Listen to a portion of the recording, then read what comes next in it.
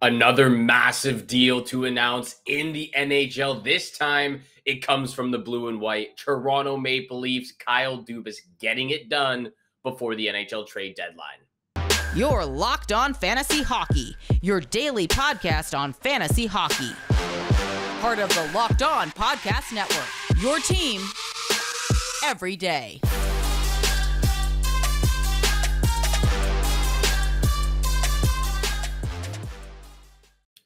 Hello and welcome back to the Locked On Fantasy Hockey Podcast, part of the Locked On Podcast Network, your team every single day. And thank you so much for making us your first listen every day, and including joining us for today's episode. Lots to discuss. Very hectic weekend so far. We are going to get to big time bets for Sunday's 6-game board. Connor McDavid reaches 100 points for the 6th time in his career. We have to talk about McJesus, who just keeps on lighting the lamp, setting up his teammates every single game. We're going to do a little bit more of DFS for Sunday's 6-game board as well. But, of course, we have to start off with the big trade, the big news that happened over the weekend.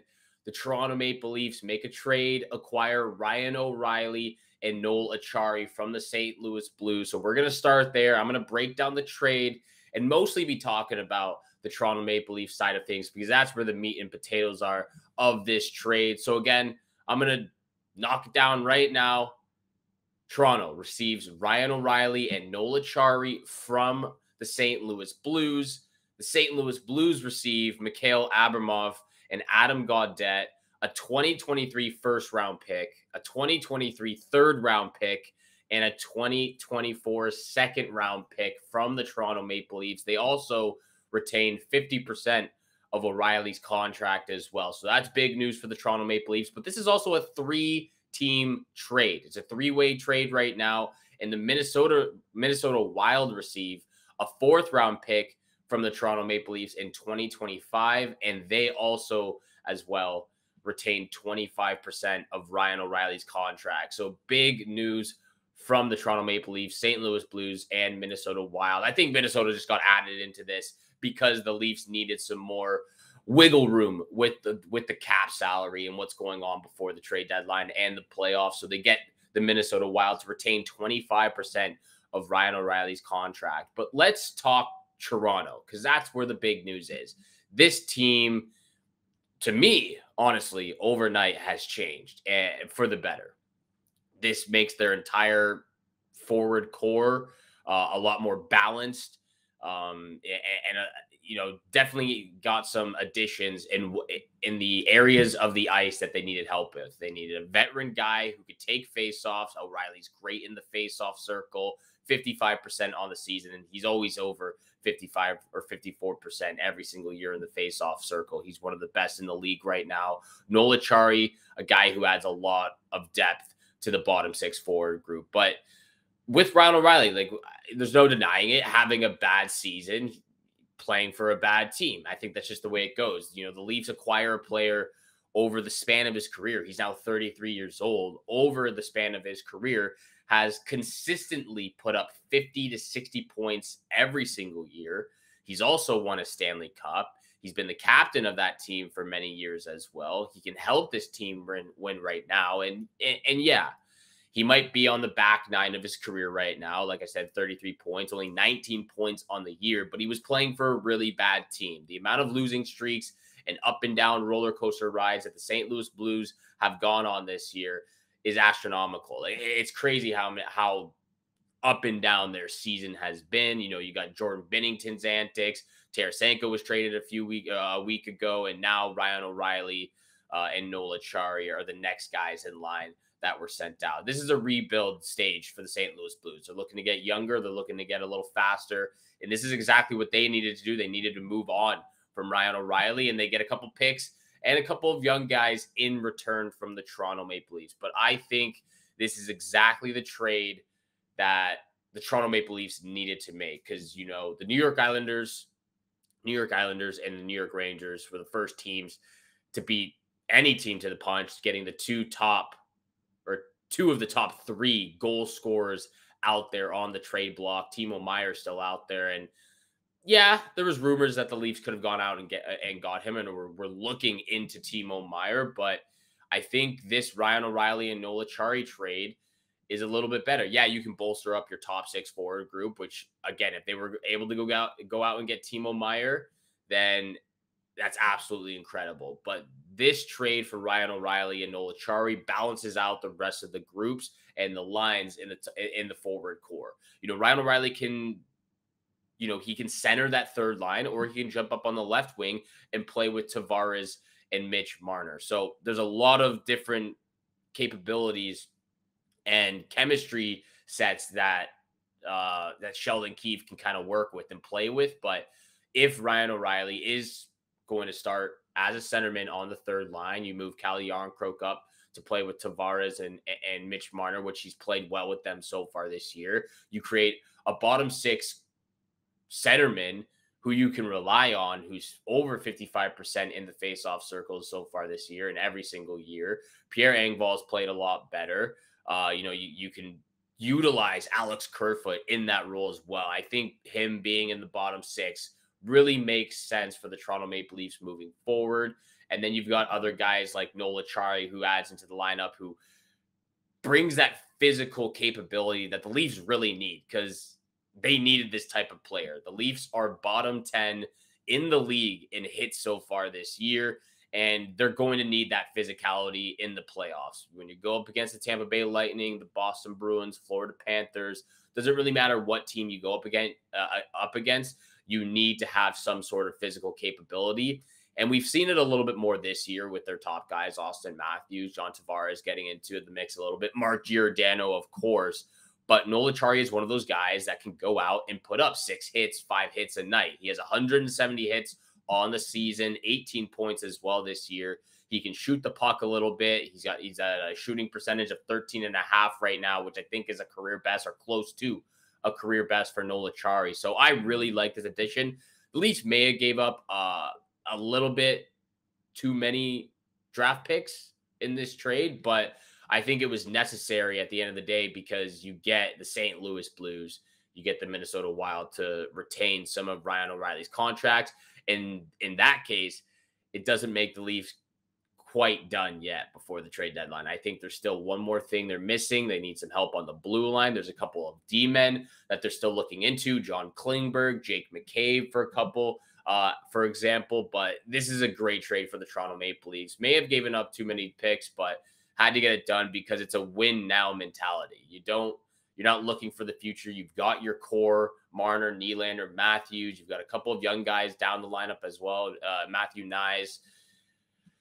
You can afford to give up some draft picks because you have a win now mentality, and now it's time to get past the first round for the Toronto Maple Leafs. So great trade. I don't think it's over for the Toronto Maple Leafs just yet. I think they're going to bolster up as best as they can on their blue line, because they're going to need some grit, physicality, or some skill to help them get past the first round, help them get past that hump over the Tampa Bay Lightning, Boston Bruins, and make a deep playoff run. I think this gives them a fairly good chance at that after Ryan O'Reilly and Noel Acciari. Great job by Kyle Dubas.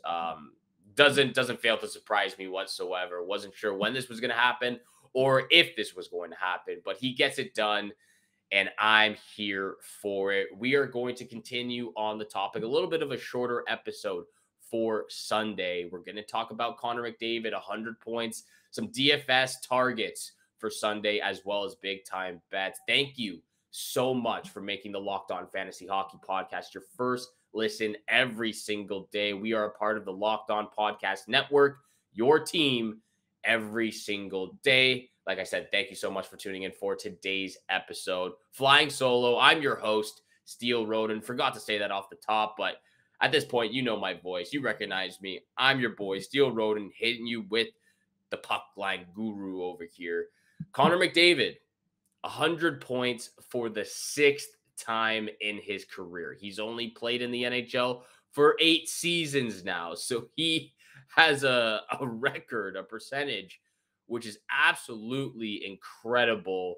And honestly, just to witness this firsthand, the hockey that he's playing, the skill level, the showcase that he's showing the fans, and hockey fans out there. It's absolutely incredible to watch him step on the ice every single time and absolutely dominate the rest of the opponents out there. Doesn't matter what team, doesn't matter who he's playing, where he's playing, he will get the job done. 100 points for the 6th time in his career, and he did it in 56 games.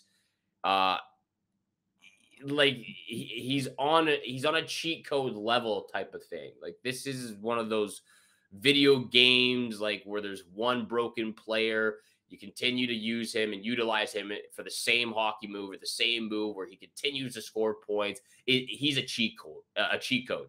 That's all there is to it.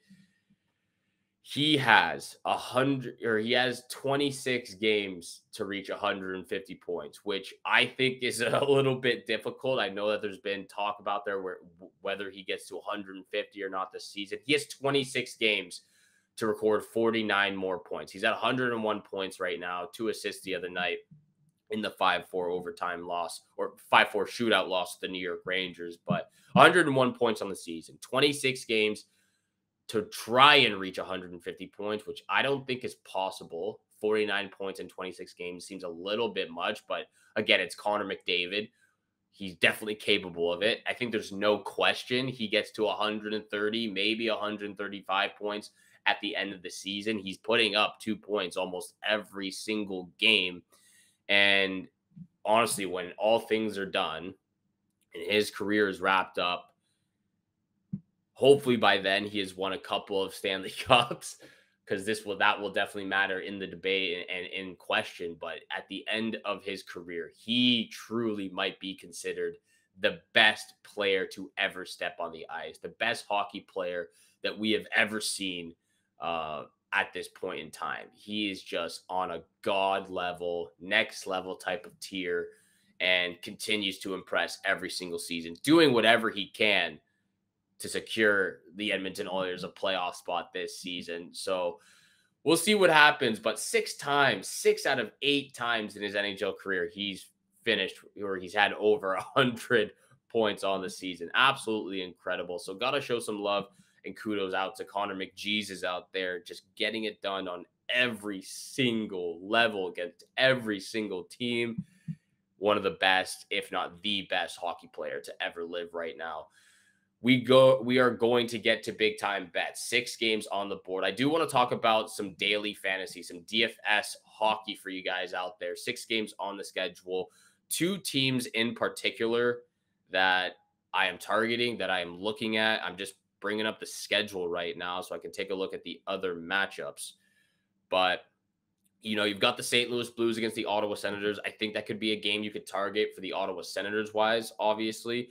You've got Nashville Predators and Minnesota Wild. I feel like that could be a little bit of a low-scoring game. It's been low-scoring for the Wild recently, and I don't know. Nashville Predators have just been a little bit off since the NHL All-Star break. Oilers and Avalanche as well. Jets and Devils.